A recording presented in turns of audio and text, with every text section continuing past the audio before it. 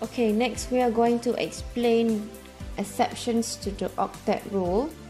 Okay, so there are three categories of exceptions to the octet rule. The first one is incomplete octet, expanded octet, and odd number electrons. Okay, exceptions to octet rule means that the central atom does not have 8 electrons. Okay, they might have less than 8 electrons, they might have more than 8 electrons, or they might have odd number of electrons. Okay, so which one is incomplete octet? Certain atoms such as Be, beryllium, boron, and aluminium cannot achieve octet configurations. That means they have less than 8 electrons.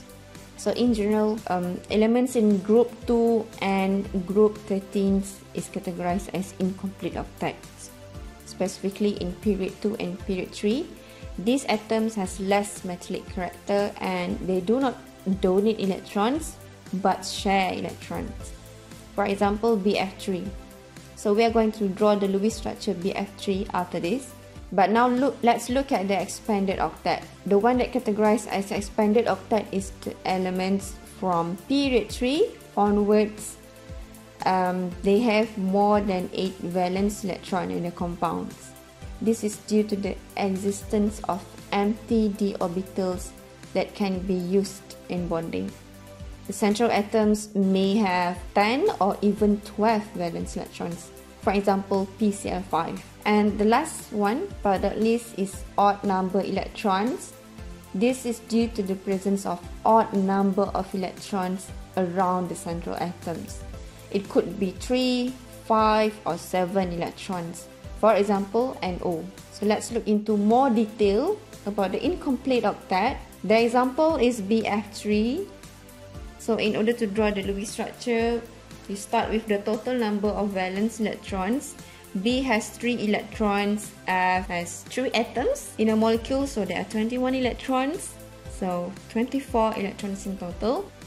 Next, we draw the skeletal structure of BF3. B is going to be the central atom and F is the terminal atom.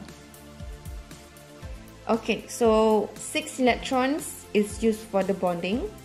So that means there are 18 electrons left. And these electrons is used to complete the octet of the terminal atoms. So there are no electrons left. And this is the Lewis structure of BF3. Let's look at the central atom, that is B. It has only 6 electrons, which is not an octet. So we categorize B as the incomplete octet. Okay, so this molecule is incomplete octet because the central atom B has less than 8 electrons. Alright, next, expanded octet, PCl5. Okay, so we draw the Lewis structure PCl5. P is equal to 5 valence electron. Cl, it has 5 Cl in this molecule, so 35. So in other is 40 electrons. So we start with the skeletal structure PCl5. So in total there are 10 electrons involved in the bond and 30 electrons left. We use that to complete the terminal atoms. So there are no electrons left. So this is the Lewis structure of PCl5. So now this is the expanded octet. Why? Because the central atom P has more than 8 electrons. If you look at carefully at the central atom, there are 10 electrons. So it is expanded octet. The last one is odd number electrons. For example, NO2, the number of valence electron is 5 for nitrogens. Oxygen has 12. So in total there are 17 electrons. We draw the skeletal structure, and as the central atom, oxygen as the terminal atom. Okay, so we use 4 electrons for the bonding. So there are 13 electrons left.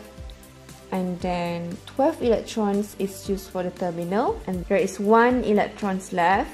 So what we're going to do with 1 electron here, we're going to put that on the central atom, that is nitrogen. So the central atom has 5 electrons, and it can make up to 7 electrons. In order to form 7 electrons around the nitrogens, we use lone pair from oxygen to form a bond between nitrogen and oxygen. So there are now 7 electrons around the nitrogen. Since it has odd number, that is 7, so it is categorized as odd number electron. Okay, so that's it. Thank you.